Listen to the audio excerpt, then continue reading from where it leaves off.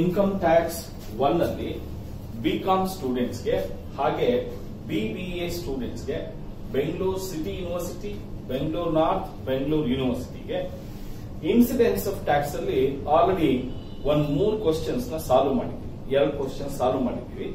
3ನೇ ಕ್ವಶನ್ ಯಾವ ರೀತಿ ಇದೆ ಅಂತ ನೋಡೋಣ. ಇದೇ ತರದ್ದೇ ನಿಮ್ಗೆ ಎಕ್ಸಾಮಿನೇಷನ್ ಕೂಡ ಬರುತ್ತೆ. ಈಗ ಫಸ್ಟ್ ಕ್ವಶನ್ ಓದೋಣ.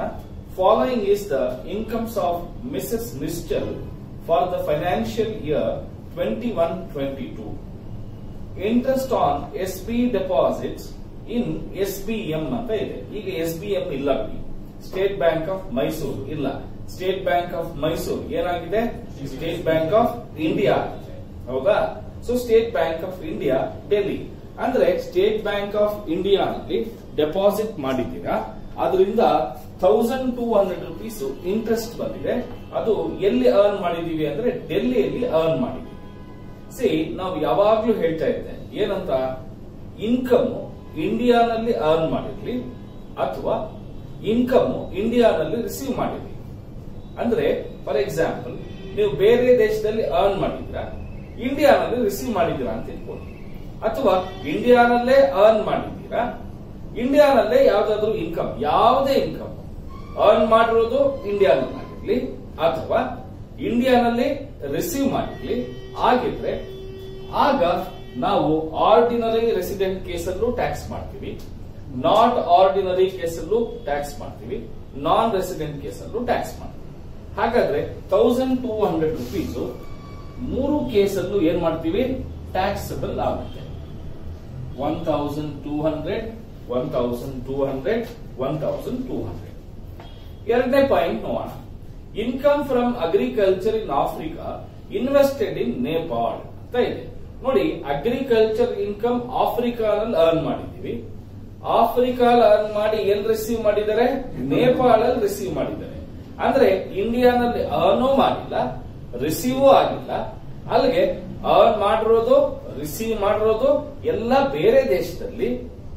ಆಗ ಸಪೋಸ್ ಈ ವ್ಯಕ್ತಿ ಏನಾದ್ರು ಅಥವಾ ನೀವೇನಾದ್ರೂ ಆರ್ಡಿನರಿ ರೆಸಿಡೆಂಟ್ ಆಗಿದ್ರೆ ಮಾತ್ರ ಟ್ಯಾಕ್ಸ್ ಮಾಡ್ತೀವಿ, ಇಲ್ಲ ಅಂದ್ರೆ ಟ್ಯಾಕ್ಸ್ ಮಾಡೋದಿಲ್ಲ. ಅರ್ಥ ಆಯ್ತಾ? ಇನ್ಕಮ್ ಬೇರೆ ದೇಶದಲ್ಲೇ ಅರ್ನ್ ಮಾಡಿದ್ದು ರಿಸೀವ್ ಮಾಡಿದ್ರೆ ಫಸ್ಟ್ ಕೇಸಲ್ಲಿ ಮಾತ್ರ ಟ್ಯಾಕ್ಸ್ ಮಾಡ್ತೀವಿ. ಅರ್ಥ ಆಗ್ತಾ ಇದೆಯಾ? ಅದು 10,000 rupees ಫಸ್ಟ್ ಕೇಸಲ್ಲಿ ಮಾತ್ರ ಟ್ಯಾಕ್ಸ್ ಮಾಡ್ತೀವಿ, ಇನ್ನೆರಡು ಕೇಸಲ್ಲೂ ಡ್ಯಾಶ್ ಡ್ಯಾಶ್ ಅಂತ ಹಾಕ್ತೀವಿ. 3ನೇ ಪಾಯಿಂಟ್ ನೋಡೋಣ. Dividend received in UK from American company. ನೋಡಿ, ಅಮೆರಿಕನ್ ಕಂಪನಿ ಶೇರ್ಸ್ ಮೇಲೆ ಇನ್ವೆಸ್ಟ್ಮೆಂಟ್ ಮಾಡಿದೀವಿ, ಪರ್ಚೇಸ್ ಮಾಡಿದೀವಿ, ಡಿವಿಡೆಂಡ್ಸ್ ರಿಸೀವ್ ಮಾಡಿದೀವಿ. ಎಲ್ಲಿ ರಿಸೀವ್ ಮಾಡಿದೀವಂತೆ? UK ನಲ್ಲಿ ರಿಸೀವ್ ಮಾಡಿದೀವಂತೆ. US ಅಲ್ಲಿ ಅರ್ನ್ ಮಾಡಿದೀವಿ, UK ನಲ್ಲಿ ರಿಸೀವ್ ಮಾಡಿದೀವಿ. ಇಲ್ಲೂ ಕೂಡ ಅರ್ನ್ ಮಾಡಿರೋದು, ರಿಸೀವ್ ಮಾಡಿರೋದು ಎಲ್ಲ ಇಲ್ಲಿ ಔಟ್ಸೈಡ್ ಇಂಡಿಯಾ ಅಲ್ಲಿ. ಫಸ್ಟ್ ಕೇಸ್ ಅಲ್ಲಿ ಮಾತ್ರ 10,000 rupees ಅನ್ನ ಟ್ಯಾಕ್ಸ್ ಮಾಡ್ತೀವಿ, ಇನ್ನ ಉಳಿದ 2 ಕಡೆ ಟ್ಯಾಕ್ಸ್ ಮಾಡಲ್ಲ. ಸರ್, ಇನ್ನೊಂದು ಪಾಯಿಂಟ್ ಇದೆ, ಅಲ್ಲಿ ನೀವೇನು ಹೇಳಲೇ ಇಲ್ಲ ಅಂದ್ರೆ out of wage ₹2,000 was remitted to India ಅಂತ ಇದೆ. ನೋಡಿ, ನಮಗೆ 2,000 rupees ರಿಸೀವ್ಡ್ ಇನ್ ಇಂಡಿಯಾ ಅಂತ ಹೇಳಿದ್ರೆ ಮಾತ್ರ ತಗೊಳ್ತೀವಿ. ಅದನ್ನ ಎಲ್ಲಿ ತಗೊಳ್ತೀವಿ ಅಂದ್ರೆ ಇನ್ನೆರಡು ಕೇಸಲ್ಲೂ 2000 ತಗೊಳ್ತಾ ಇದ್ವಿ. ಯಾವಾಗದು ರಿಸೀವ್ಡ್ ಅನ್ನೋ ವರ್ಡ್ ಇದ್ದಿದ್ರೆ. ಆದ್ರೆ ಏನಂತ ವರ್ಡ್ ಇದೆ? ಅದು ರೆಮಿಟೆಡ್ ಅಂತ ಇದೆ. ಸೊ ರೆಮಿಟೆಡ್ ಅಂತ ಇದ್ರೆ ನಾವು ಅದನ್ನ ಇಗ್ನೋರ್ ಮಾಡ್ತೀವಿ, ಆ ಪಾಯಿಂಟ್ ಅನ್ನ. ನೆಕ್ಸ್ಟ್ 4ನೇ point ನೋಡ್ಕೋಣ. Salary drawn for 3 months for working in India ಎಂಬಾಸಿ office in Australia and salary received there ಅಂತ ಇದೆ. ನೋಡಿ, ಎಲ್ಲಪ್ಪ ಕೆಲಸ ಮಾಡಿರೋದು? ಇಂಡಿಯನ್ ಎಂಬಾಸಿನಲ್ಲಿ, ಆಸ್ಟ್ರೇಲಿಯಾನಲ್ಲಿ.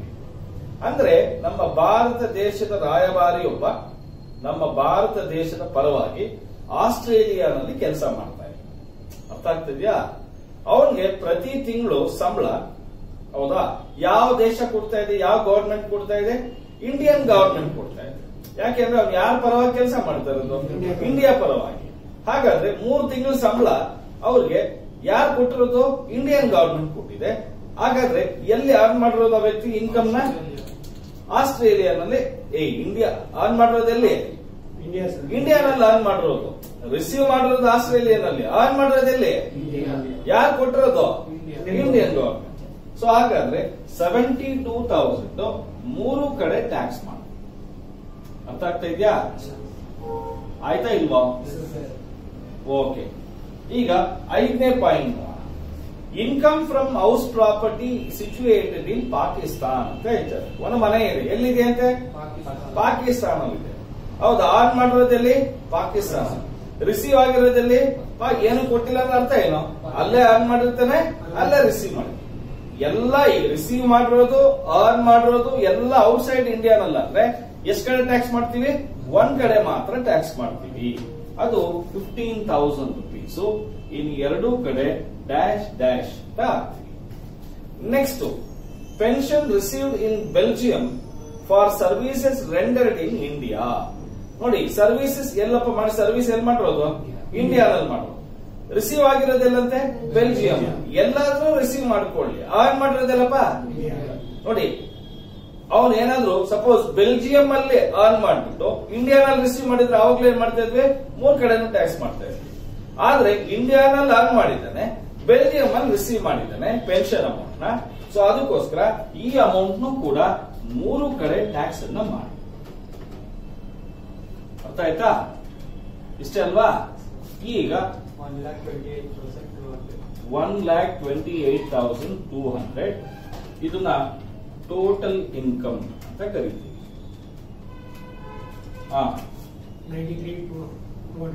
93,200 ಸರ್. ಇಷ್ಟು ಮಾಡಿದ್ರೆ 15 ಮಾರ್ಕ್ಸ್ ಬರುತ್ತೆ. ಇದ್ರ ಜೊತೆ ಇನ್ನು 4 ಪಾಯಿಂಟ್ ಜಾಸ್ತಿ ಇರ್ಬೋದು ಅಷ್ಟೇ. ಅರ್ಥ ಆಯ್ತಾ? ಬರ್ಕೊಳ್ಳಿ.